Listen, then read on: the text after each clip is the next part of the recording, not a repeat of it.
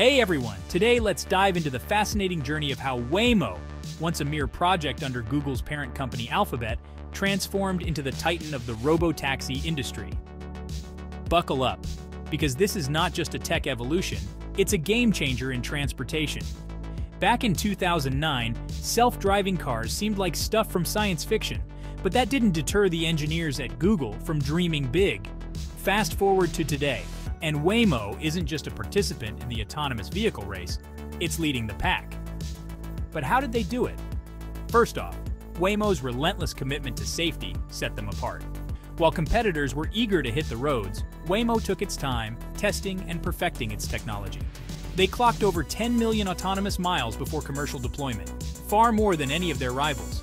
This wasn't just about logging miles, it was about building trust. Then, there's the technology itself. Waymo developed an intricate system of sensors and AI that not only sees the road but anticipates potential hazards. Think of it as having a supercomputer as your co-pilot, one that never gets tired or distracted. But the real clincher? Waymo understood it wasn't just about technology, but how you integrate it into everyday life. They launched services in Phoenix where you can actually hail a Waymo as easily as you would an Uber.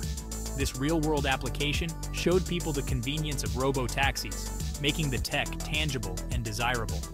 Moreover, Waymo's strategic partnerships have been a cornerstone of their business model. Collaborating with automotive giants like Jaguar and Fiat Chrysler, they didn't just build cars. They built smarter, safer, and more efficient vehicles designed around their AI, not the other way around. To wrap it up, while many talked about the future of autonomous vehicles, Waymo built it.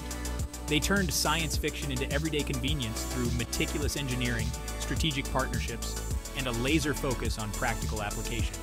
Their journey is not just a lesson in technology, but in vision, patience, and execution. Thanks for tuning in. This isn't just a story about cars. It's about how innovation, when executed right, can redefine an entire industry. Catch you in the next one, where we'll explore more tech transforming our world. Remember, the future is not just coming. In many ways, it's already here.